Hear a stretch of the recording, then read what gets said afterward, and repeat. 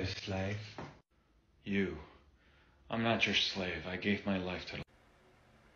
Hey, TikTokers and TikTok world, it's just Joe again. Click and watch the rest of that video. This guy makes the claim that when you sin, when you've fallen and make mistakes, bad judgment calls, and sin, that you are no longer saved, and that God doesn't view you as saved, and neither does the devil.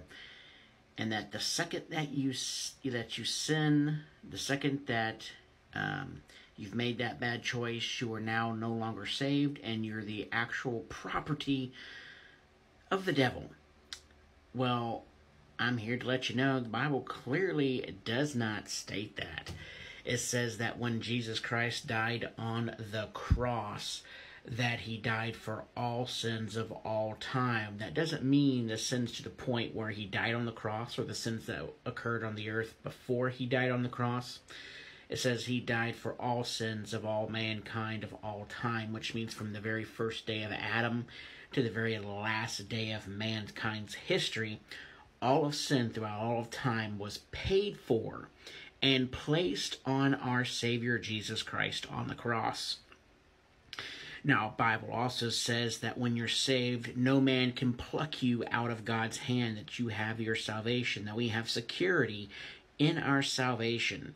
Now, yes, you can choose to walk away and give up the gift of salvation that Jesus Christ paid for us, that we can return the gift that he's given us and say, no, thank you, I've decided I no longer want it.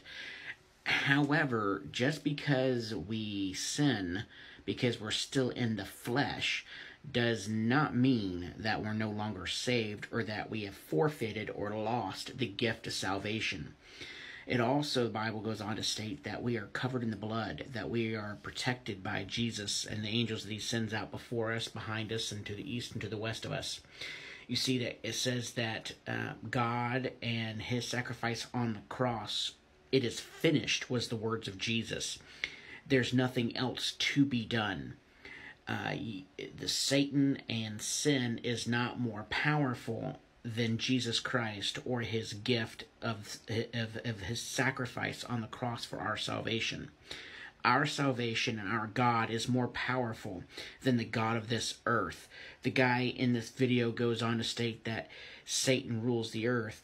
Well, the Bible does say that he is the God of the air, which it was spelled differently than how we'd spell it in English, meaning everything from the top of Mount Helen and down, or Mount Olympus, and I'm sorry, I said St. Helen, but I meant Mount Olympus and down, so about 6,000 feet into the air and all the way down to earth, is Satan's domain. But remember, Satan's domain was stolen. He tricked Adam and Eve, if you will, to give up what God had given them as a right to have, as his children, for knowledge.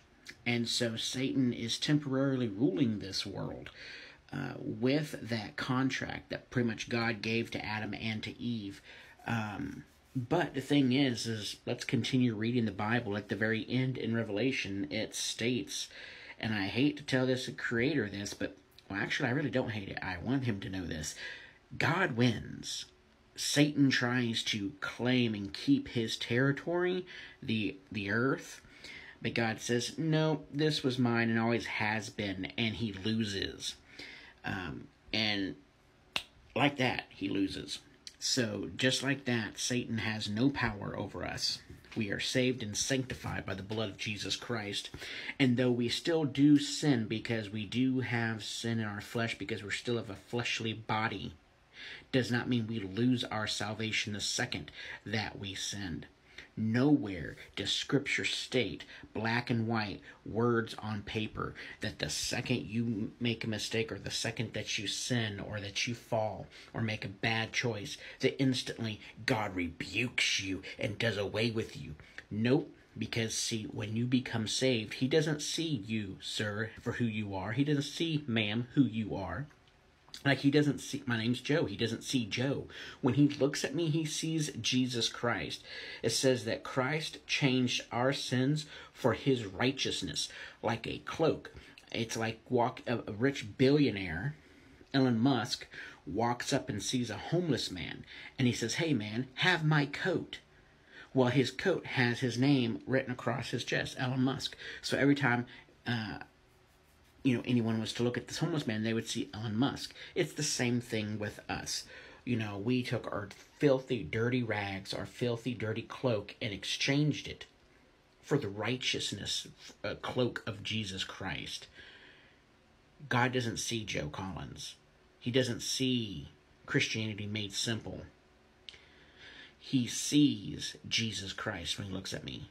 Now, if you have ever asked Jesus into your life, and if you do your best to be the best Christian that you can, and you follow the word to the best that you can, if you are saved, in other words, God doesn't see you, he sees his son Jesus, because Jesus made the exchange.